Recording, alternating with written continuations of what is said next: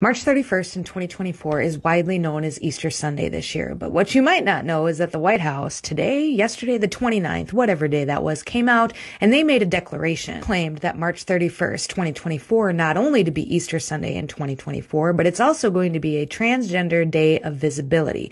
The White House calls upon all Americans to join us in lifting up the lives and voices of transgender people throughout our nation to work towards eliminating violence and discrimination based on gender identity. Or for the annual Easter egg roll that the White House does every single year. For this year, it's usually theme-based, but this year there are certain things that are going to be banned from being allowed to be colored on the egg. The eggs are colored by the children of the National Guard, and this year it's going to be all about education and things in the kids' personal lives. Things that are going to be banned from being able to be drawn on these eggs are things that are hate-filled, bigoted, and there was like something else. So not going to be allowed to draw anything on your egg that is religious themed. So no crosses, no pictures of Jesus, no pictures of the Bible, etc. Listen, I'm not big into religion. I grew up Catholic. I have an understanding of the Easter holiday. We celebrated it immensely when I was a child, going to church and doing all of that. My children understand the story of Easter and they understand the Bible and they understand. We don't celebrate it the way that we did when I was a kid, though. How the fuck ever, I understand that Easter holds a very special place to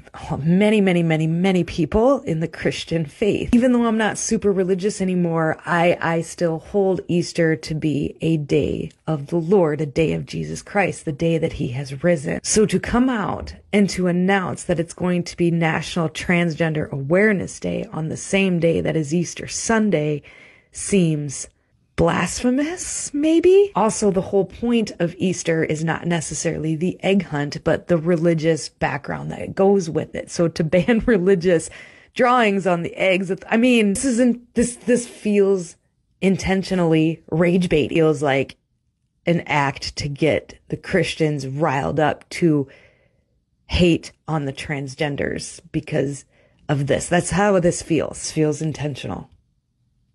There's a theory out there right now that they're trying to remove God and Christianity from the public ideology. And it can go back and forth. There's lots of different ideas. I feel like this is more of a spiritual thing for like the possession of your soul. That's my thought on it. The White House does something like this.